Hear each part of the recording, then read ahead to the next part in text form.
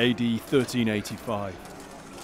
English and French troops fight to the death. But this is not Flanders or Picardy. It's the heathered moorland of Portugal. The country itself would have been different completely. It's a question of independence. An important battlefield long thought lost.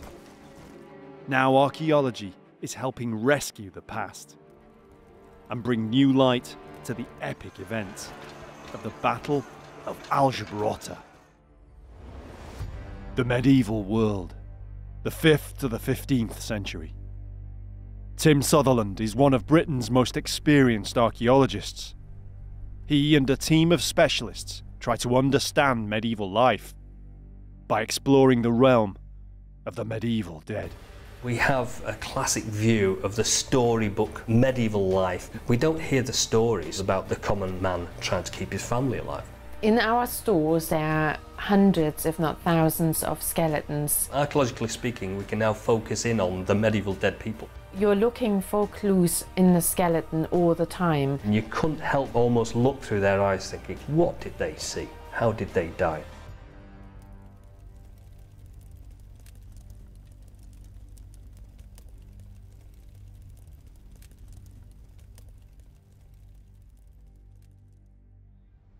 The 100 Years' War consumed other parts of medieval Europe, not just the battlefields of northern France. English and French armies continued the war in other theatres, supporting Allied regimes in their own domestic struggles. A lot of people think that 100 Years' War is about England and France, especially in this country. What they don't realise is that it incorporates other parts of Europe, including Spain and Portugal. And a lot of the Portuguese armies were boisted by English troops who went over there as sort of mercenaries to fight on behalf of Portugal against the Spanish. At Aljubarrota in Portugal, French knights fought here alongside troops from the Kingdom of Castile. Their opponents were King João I's army of Portugal and its English mercenary allies. It's hardly remembered in the story of the 100 Years' War, yet for the Portuguese, it's one of the most important events in the country's history. Aljubarrota is very, very important in history because on one side you had the Portuguese nobles and the Spanish nobles. On the other side you had the English army and the Portuguese people. It was historically the end of an era, and it started the discoveries and the voyages after that. The battle was a founding moment for Portugal. King João faced heavy odds against the much larger invading Castilian and French force. His army commander, Dom Nuno Alves Pereira, won a decisive but costly victory in the battle and cemented Portugal's ruling dynasty for centuries to come. João Goveiro Monteiro is one of Portugal's foremost medieval scholars. We have Portuguese in both sides in the Battle of Aljubarrota, the eldest with the Castilian king and the younger sons and bastards with the Portuguese king. Portuguese independence was a consequence of the Battle of Aljubarrota because Portugal remained as an independent country and John I of Castile didn't manage to join the two crowns, the Portuguese crown and the Castilian crown. Aljubarrota lies amid the rolling hills 75 miles north of Lisbon. For many years the site of the battle was relatively untouched, in a rural backwater. Over centuries, the ground hardly changed. Then in the mid-20th century came development. The landscape changed very quickly as building work commenced in the whole area. It seemed this important battlefield was lost forever. But over the past decade, there's been a resurgence in interest. The Battle of Aljubarrota Foundation was formed to promote interest and learning in the events of 1385. The centre was built on the site of an existing museum, and much of what remains of the surrounding battlefield was then protected, and where possible, building work halted. Portuguese researchers are now trying to find any traces which remain of the original ground on which the historical events took place. Archaeologist Maria Castro Atayad Amaral has conducted digs on the battlefield, one of the only archaeologists ever to do so. Now she's continuing her research, spurred on by the developments in this kind of work elsewhere in Europe. Tim Sutherland is one of Europe's leading battlefield archaeologists.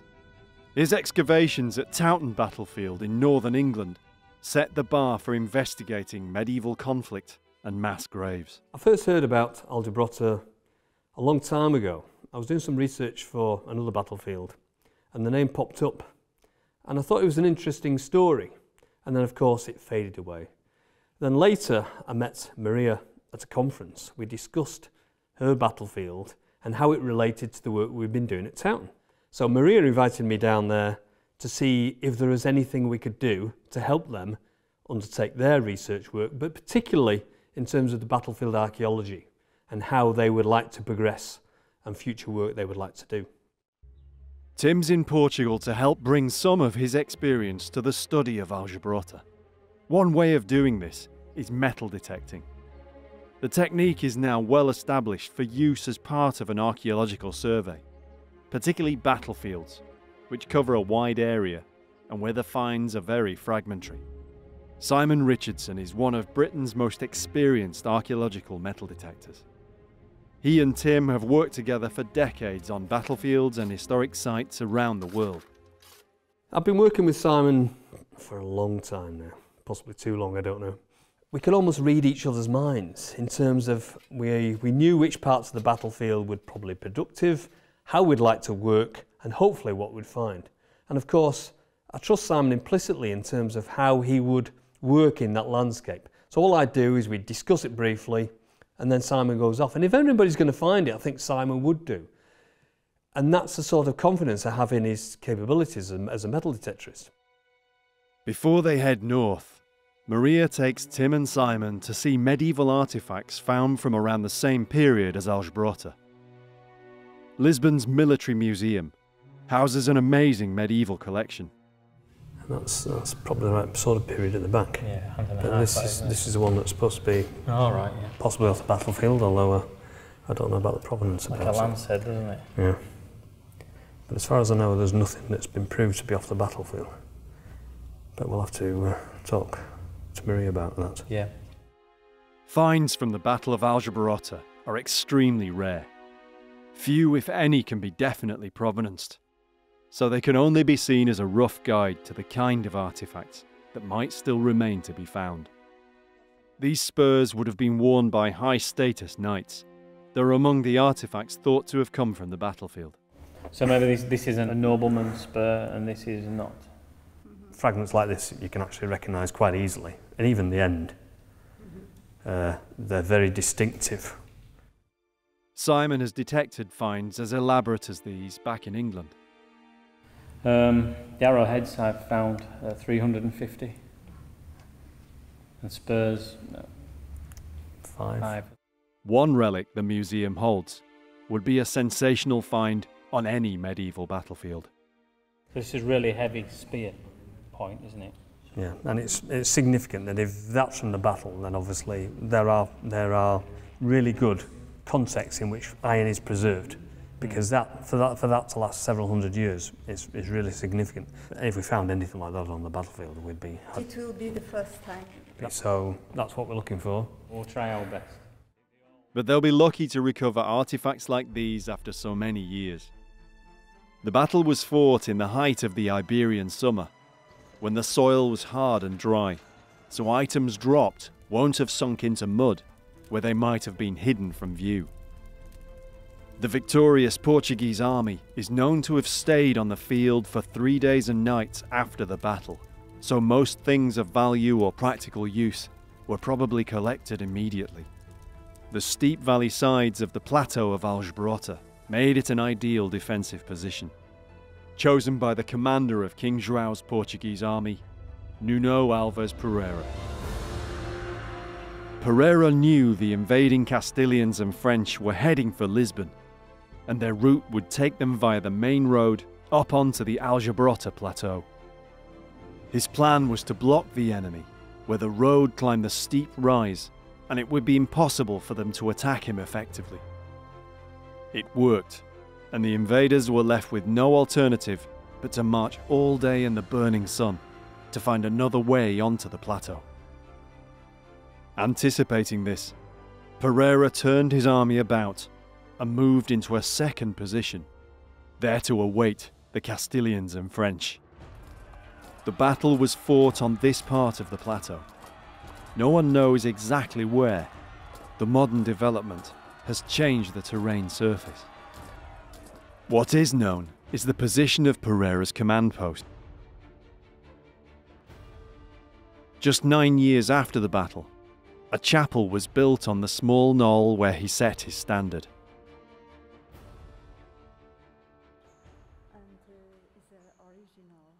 The tiny hamlet that grew around it was named, like the chapel, for the chosen saint of Portuguese as well as English soldiers. Ah, St. George. The patron saint of England is St. George, so we're really used to the St. George's flag. And obviously he was a military saint as well. He's always seen as a knight in England especially. It was near the St. George Chapel that in 1958 archaeologists made an amazing discovery. Human bones had been found from time to time on the surface for many years. And so Portuguese army officer and archaeologist Alfonso de Passo conducted excavations. He found a large pit, probably an ossuary, where many bones had been collected and buried years, decades, or even centuries after the battle. The digs were large scale, but very few artifacts were found which could be related to the battle. Archaeological techniques were less well developed, and they either missed smaller items, or it's possible they've since been lost.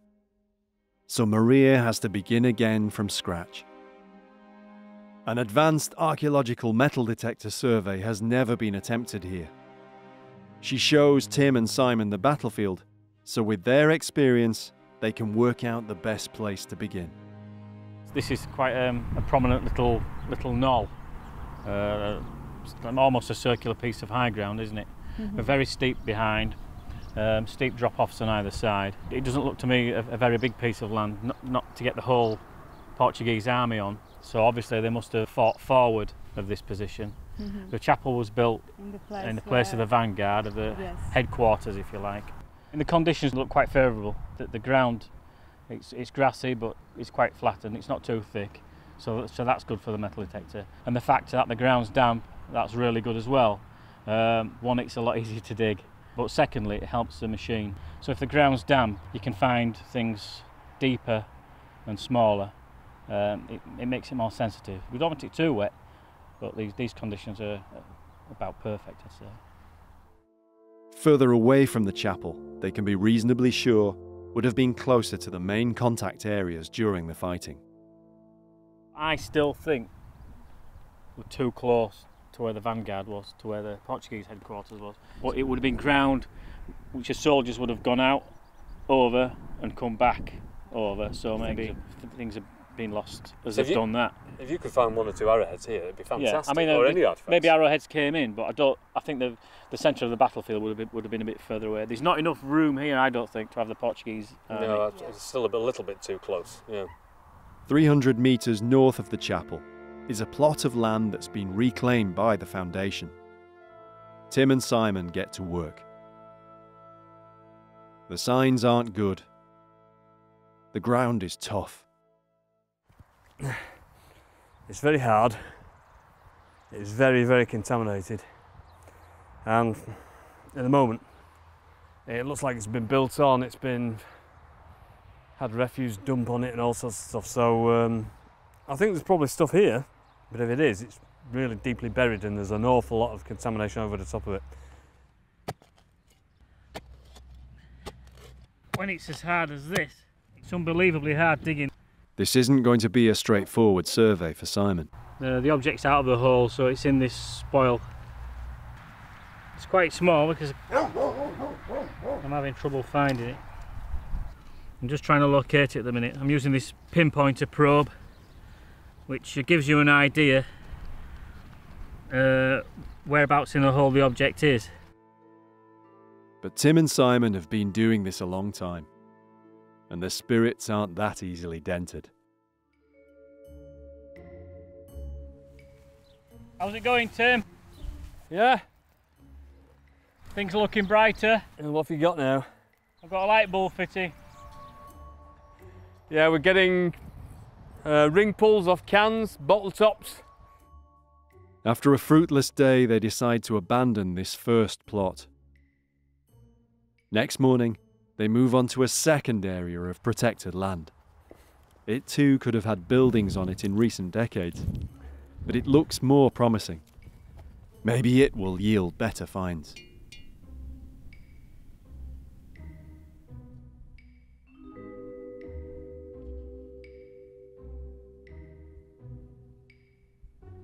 Not quite the military artifact we're looking for.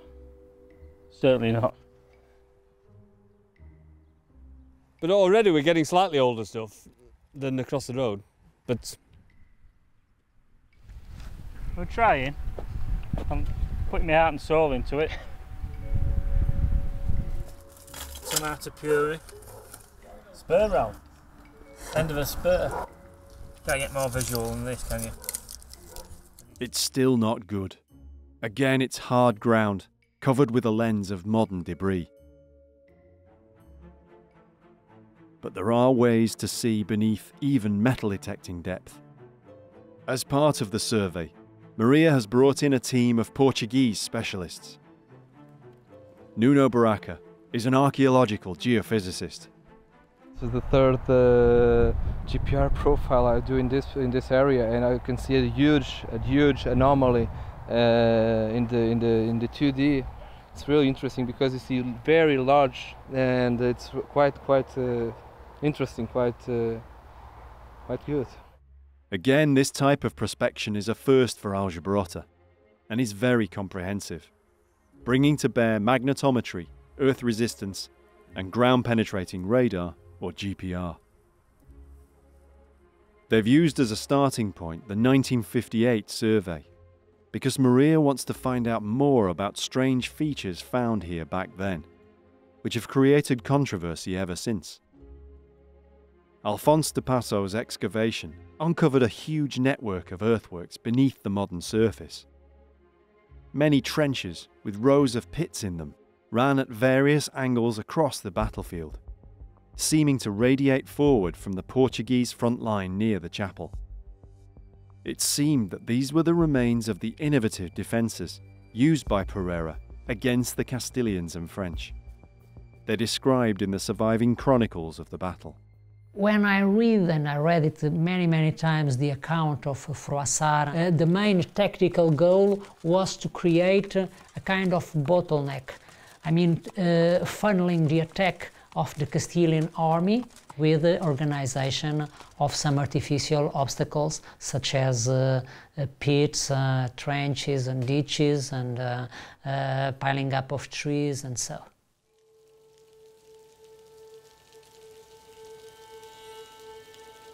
Despite the heavy rain, Nuno's survey is going well.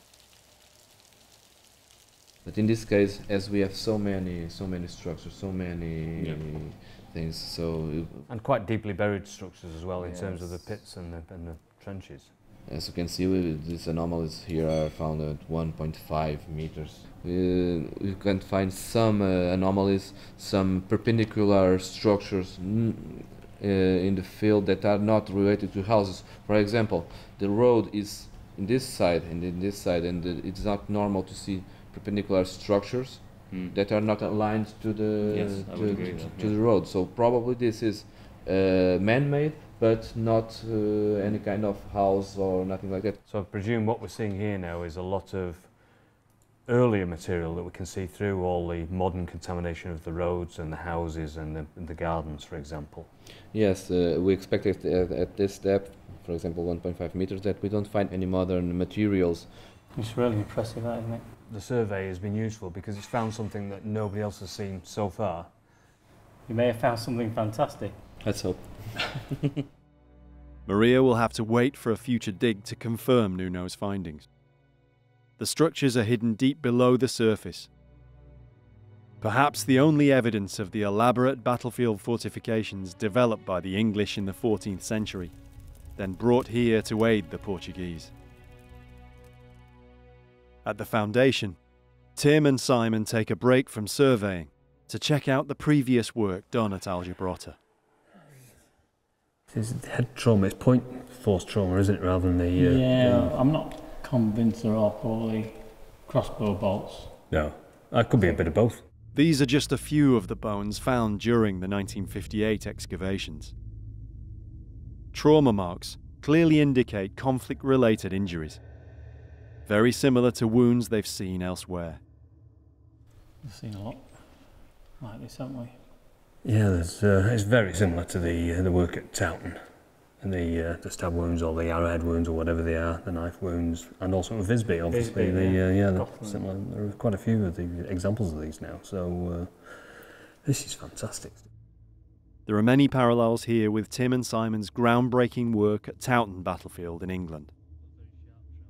There, alongside osteologist Malin Holst, they found a mass grave from the medieval battle, which had been emptied of most of its skeletons. But here at Aljubarrota, it's a different story. What I find interesting about Aljubarrota is that there are direct parallels with our work at Towton. At Towton, on the battlefield, we knew there was a mass grave. And when we finally found it, we found it had been excavated sometime in the medieval period, and it had been the long bones that had been removed. So at Aljubarrota, we've got the opposite of what we've got at Towton. We've got the long bones, we've got the skulls, and they've been put into an ossuary or a pit in the consecrated ground at the chapel. What we don't have are the mass graves. The bones in the foundation are just a small sample of those found in the ossuary by the chapel. The others are an hour's drive away, so next day, while Tim heads north, Simon returns to the battlefield, where he's decided to change tactics.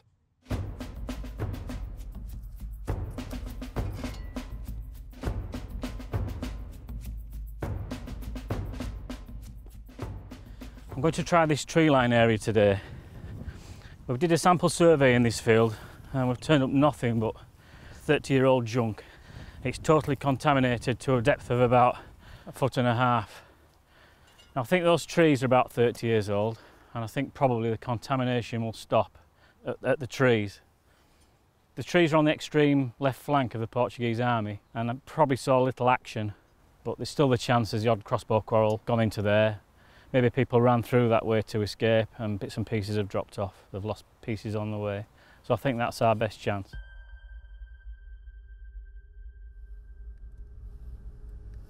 Coimbra, university town 40 miles from Aljubarrota.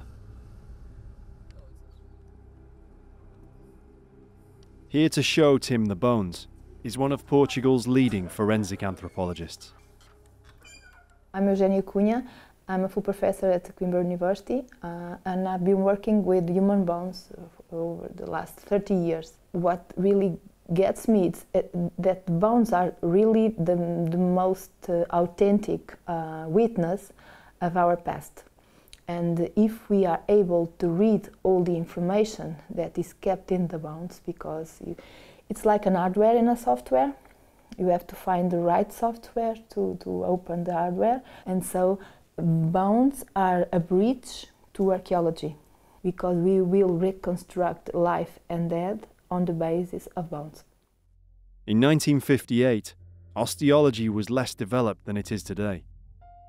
The bones were analysed according to the techniques prevalent at the time, but then they were stored away for decades, all but forgotten. At that time it was completely different. There was the very classical physical anthropology, which was much more linked with, like for instance, craniometry, measuring, and so on. Then I was lucky because I studied in here biology, and in 1986 I started working in here as a teaching assistant, and I came across to those bones immediately.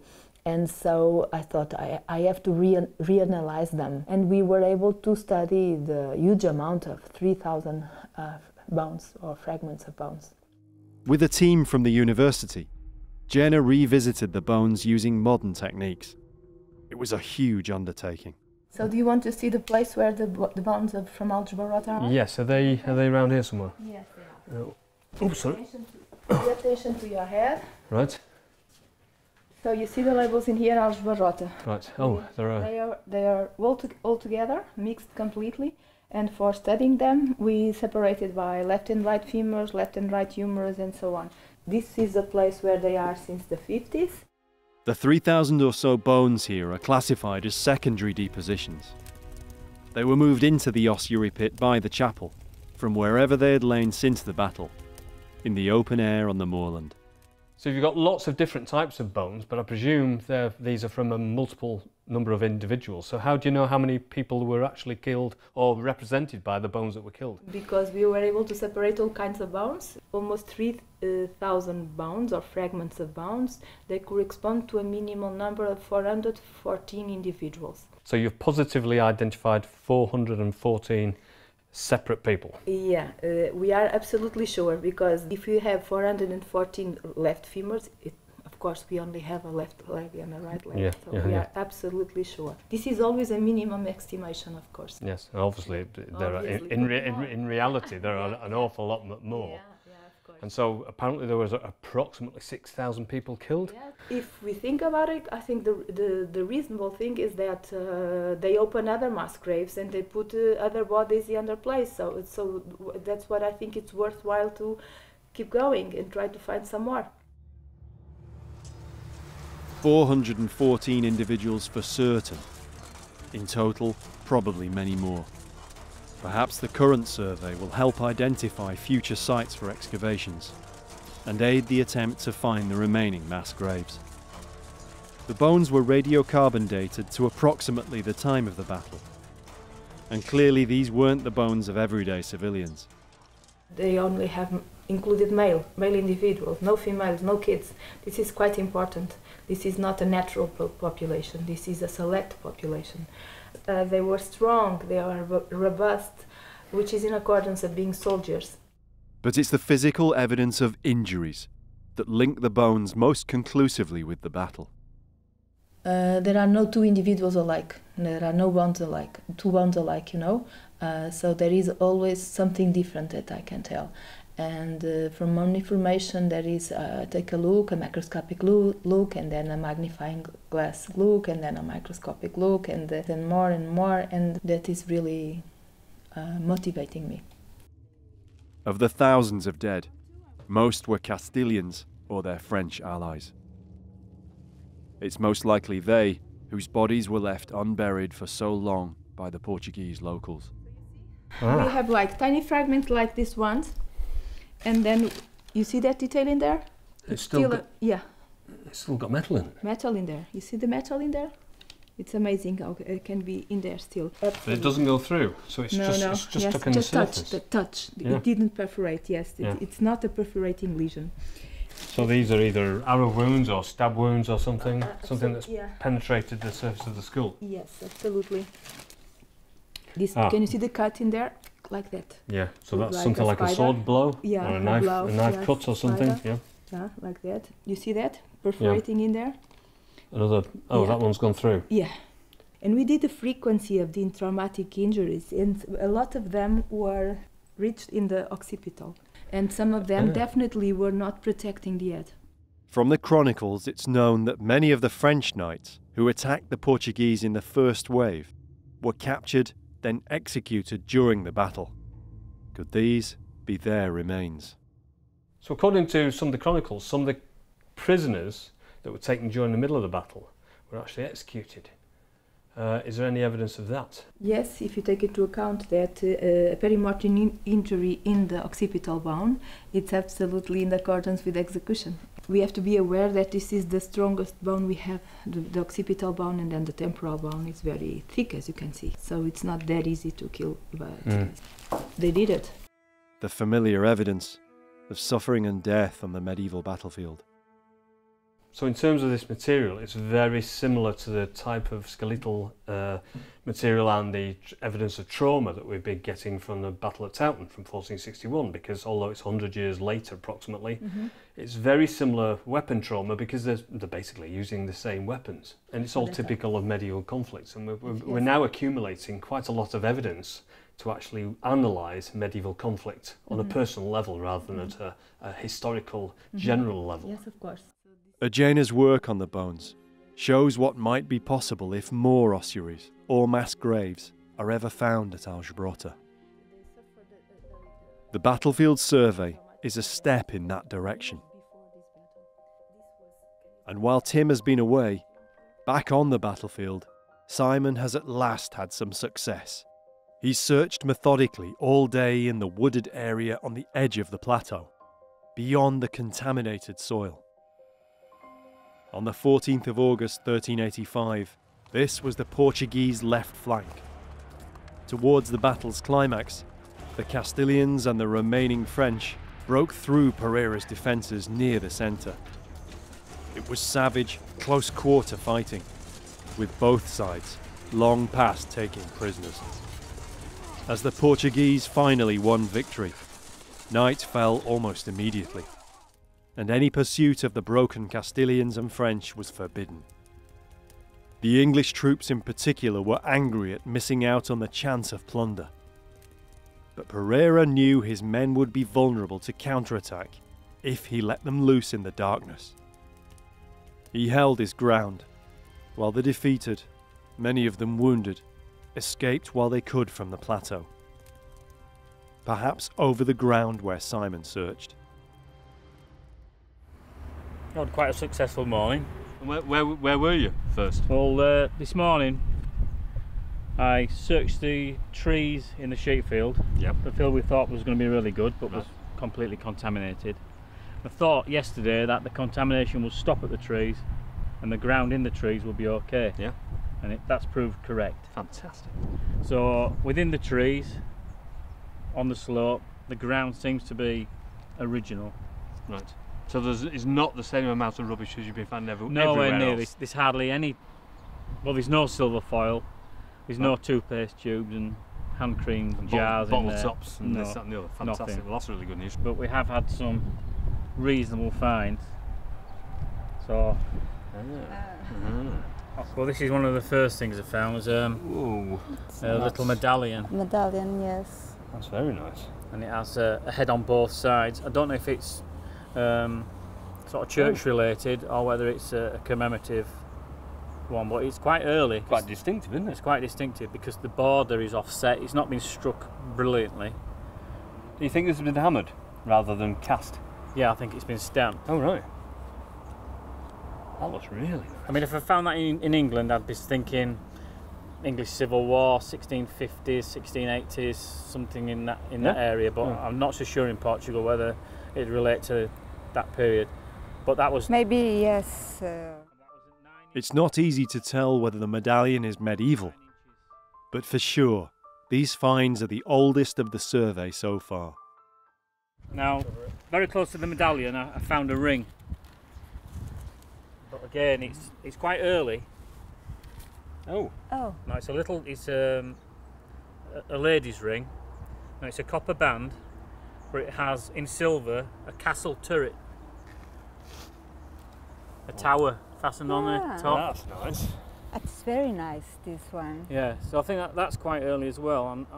Yes. I mean, rings vary so much. I mean, you can get in the medieval period, you can get plain copper bands. Perfect fit.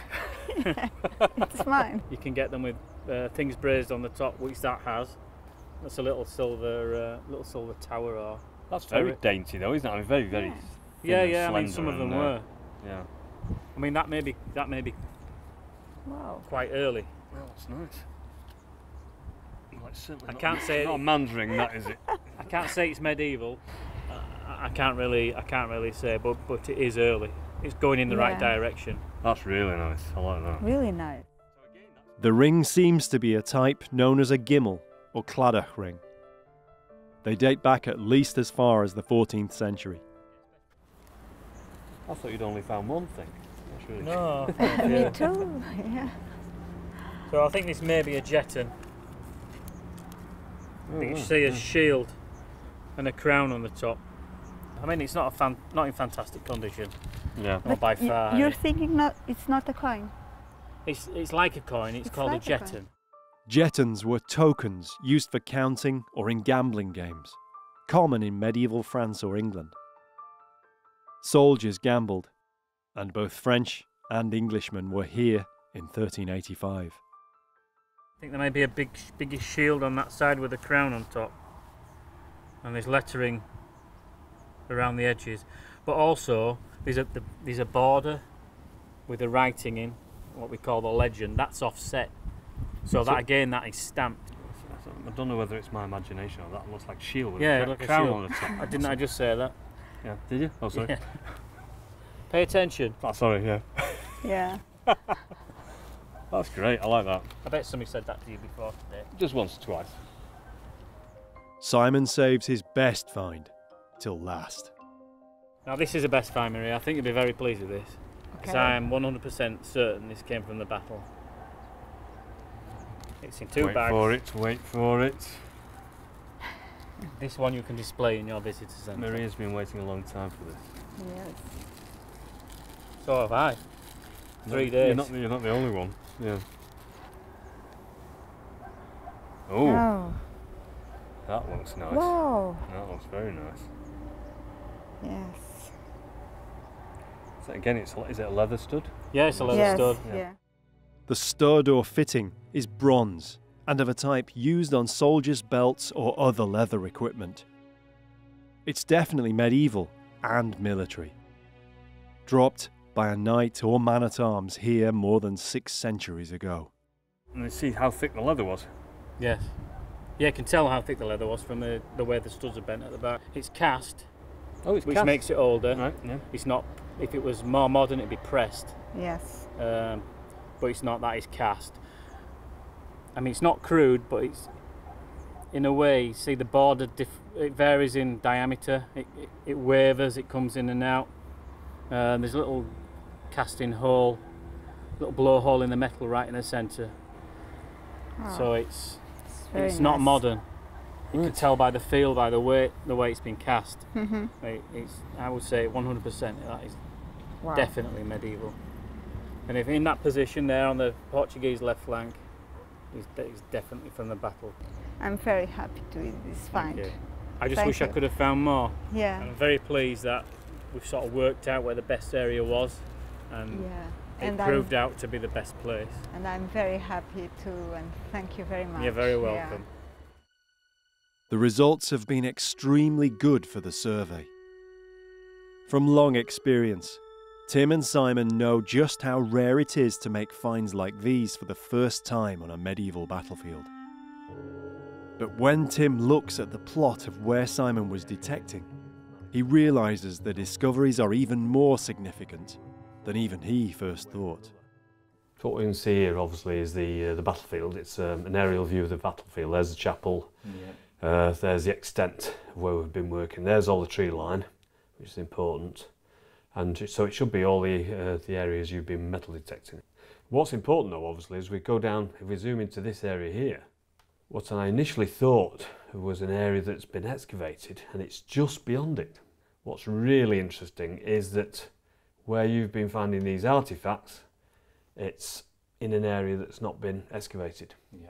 Well, So- we thought that with the ground conditions. It was undisturbed. Yeah, it looks so different. And so it's paid off by going into new ground where nobody's been excavating, nobody's been dumping material. You've actually got evidence that's relevant to what happened a long time ago rather than what's been happening over the last 10, 20, 30 years. And that's just a small little window in all that landscape, isn't It's it? amazing how small the area is that you've managed to find that's not been reworked before, one way or another. And even in just that small area, which is literally a few metres wide, you've managed to find a few artefacts. Imagine what we could have found in the rest of the field if it hadn't been trashed. It's such a shame because the whole battlefield, presumably at one time, had the same amount of information over the whole of it. The legacy of Pereira's triumph still towers over the Portuguese landscape. Just a stone's throw from the battlefield, The monastery of Battalia was begun in 1386 in thanks to the Virgin Mary for the victory at Aljubarrota. It's among the most impressive medieval buildings in Europe.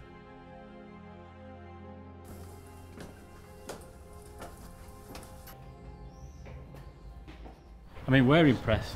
We're pretty blown away, but imagine what they must have felt like. Medieval times, living in a little house made of straw and mud and timber, and you come and you see something like this. It's just everywhere, isn't it? It's just absolutely everywhere. Just look at one piece and it leaves your eyes to take to something else and something else. Obviously this is the old medieval church, but we're getting this slightly later, and this is obviously when they're starting to have made it. This is when Portugal is on the way up. Yeah. And they're trying to show it, and I think they've managed to succeed, haven't they? It's really impressive. So it's huge. The Portuguese truly entered the world stage in the years after Aljubarrota. With the age of discovery, they led the way in exploration across the globe. At the monastery's heart lies the tomb of King João I and his English queen, Philippa of Lancaster, the daughter of John of Gaunt. The Treaty of Windsor, signed in 1386 between England and Portugal, remains the oldest alliance in world history. Look at this. Unbelievable. Oh. Look at the size of it. I've never seen anything like it. Look at all this. It's not only carved, but it's carved in relief, and it's also hollow behind, isn't it? Yeah. It's fantastic. When I see this as not just a celebration of the victory at Aljubarrota, but a celebration of Portugal itself, a real statement. Yeah, I think so. Yeah. But the Portugal you see today has grown from this one place, I think. Yeah. From this one symbol, it's grown from here. So it's with the confidence of the new nation that they have the capabilities and the confidence literally to start expanding around the new world then. And of course they do start to circumnavigate the world, new shipping, new events, new horizons, and it's all because of the battle that took place here. It's from here that we had the idea of the discoveries, you know. The site of the battle is an iconic site for the Portuguese. The site of the monastery just down in the valley below is now a site of royal tombs. It's an iconic place for the Portuguese. And so the battle is obviously seen as an important event in Portuguese history. From my point of view, it's I was since I was very young in the school, Aljubarrota was always I learned that was very important, and it is indeed, because if we the result had been another, maybe we were not in here as we are today. Okay, so the reality, the country itself would have been different completely. It's a question of independence.